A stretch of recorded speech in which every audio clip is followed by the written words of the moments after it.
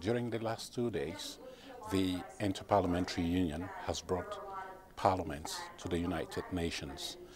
The Inter-Parliamentary Union has, in cooperation with the President of the General Assembly of the United Nations, brought some 200 parliamentarians to New York to talk about multilateralism, the challenges that are facing multilateralism today, and how parliaments can help resolve those challenges.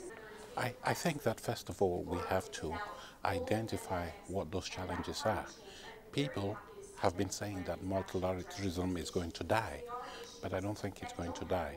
What we've heard in this hall today for the past 2 days is a reaffirmation of the ongoing validity of the multilateral system. The problem that arises is that the architecture of multilateralism as we know it today is being challenged.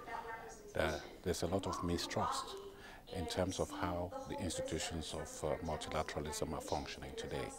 And so what parliamentarians are saying is that there is a need to overhaul the system, including the United Nations, which is the foremost instrument for articulating multilateralism.